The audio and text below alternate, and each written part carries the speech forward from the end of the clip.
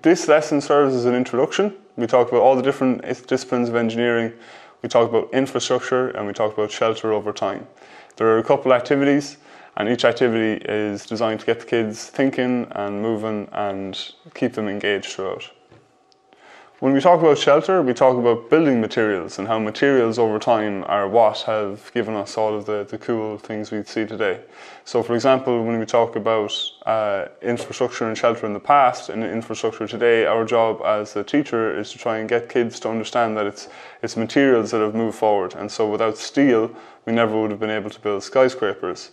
A simple example I use sometimes is if we were still building things out of stone, the problem is the weight at the bottom wouldn't be able for all that's above it, and so like the pyramids, when you build out of stone, the taller you go, the wider you have to go, whereas when you build with steel, you can build straight up because it's nice and strong. The first activity is to build paper towers, and so really simple materials. We just have sheets of paper, so each child should get about 2 sheets, and the idea is to try and build something as tall as they can with 1 sheet of paper. And so I like to say that like the bare minimum is 1 sheet tall. They're encouraged to chop at it, to mess around, but what they're not allowed to do is use glue. So each child has 2 sheets, and something handy to do might be to go so far as rip it in half. These are just ideas, and so we might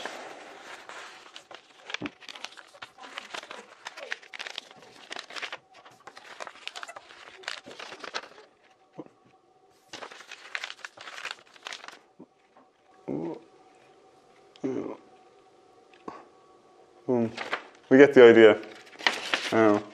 So try and encourage them to build something taller than 1 sheet. You can get them to use blocks, you can get them to do anything that they want, but this is just a really basic representation here. See the slides for some cool examples afterwards. I would recommend spending no more than 2 or 3 minutes on this so that we can get through the rest of the lesson nice and quick. Another activity in this lesson is the human bridge. So you're going to want to demonstrate what you mean by this, and you're going to ask what kinds of kids would make the different parts of the bridge well. And so what we're trying to get at here is we're trying to say that the tallest children will make good spans, and that the strongest children, not the heaviest, will make a good butters. So get the tall kids to stand together with their hands at an angle, and get the strong kids at the bottom, and you can build a human tower, a human arch. And fun thing to do then is to maybe hang a school bag off the center. So if you get a child to hold a school bag at arm's length, there's only so many minutes they can do it before it gets really tiring. Whereas if you have 2 kids pushed together in a human arch, you can hang a school bag off it and they won't get tired at all. Another activity in this lesson is building a bridge out of lollipop sticks, rubber bands, and office clips. This is open to lots of interpretation. What we try and do is get the kids to bridge a gap that is about 30 centimeters long. So we want them to build a bridge that can go from edge to edge and hopefully support some weight. The easiest thing to do is get them to pull their desks apart and set up a 30 centimeter gap. And then you can use the lollipop sticks in any way you want.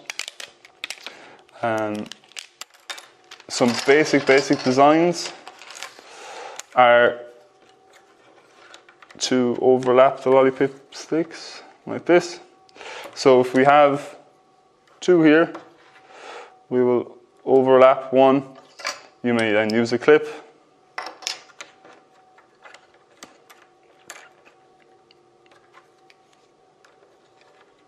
To hold that in place. You have a span. You can then do the same thing again.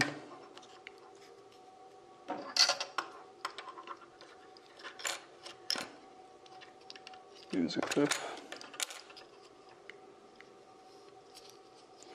Doing this in teams will be handy because one child can open up the clasp and the other child puts in the lollipop stick. But you can see there, we now have a 30 centimeter gap using 2 clasps, or whatever you want to call them, clips. Do another one on the far side and then you'll have your gap bridged.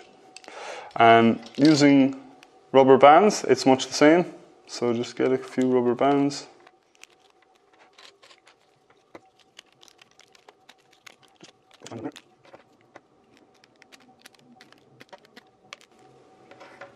So on and so forth. If you build that out, you can cross the gap. I would recommend making maybe 2 or 3 of these, and then you can put the weight across. But very common or very simple concepts there. Stuff we built earlier. If you have quite a few clips, you can come up with something like this, and then reinforce. This, obviously, you want to talk to the kids, takes a lot more clips than other designs. If you really want to go all out, you can make stuff like this, which will bridge a gap.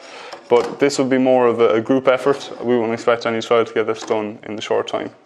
So if you see a child struggling, these are the kind of hints and tips you want to give them. So double them over for your clips.